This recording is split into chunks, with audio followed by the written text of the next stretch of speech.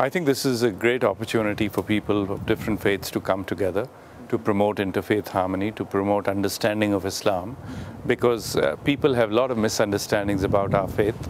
And I think if we bring people together, especially at a forum like Oxford University, it really opens the minds up of people. And people can see that we as Muslims believe in the basic values of humanity, peace, tolerance, and interfaith harmony. So I think this conference is a great idea, and I've been told that Sarawak had a major involvement here, which is good. Sarawak is an important part of the world, important part of Malaysia. They have a major role to play as an energy supplier, natural resource supplier. So if they come to forums like this, I think it's good for the world to know what they are. Their success story was, naturally they had huge energy reserves and natural resources in terms of logging, etc. So that attracted people to come. It also is a center for tourism.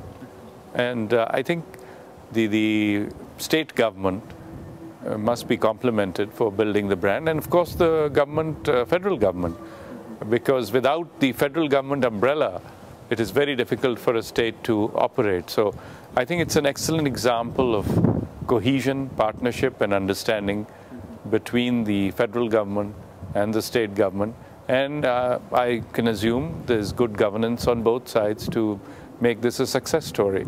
So I think we should be proud of what they've achieved, and other countries and other states can learn from it. The sign of wisdom is to learn from each other. And wisdom has no exclusive, which means that you can learn from a developed country, you can learn from a developing country.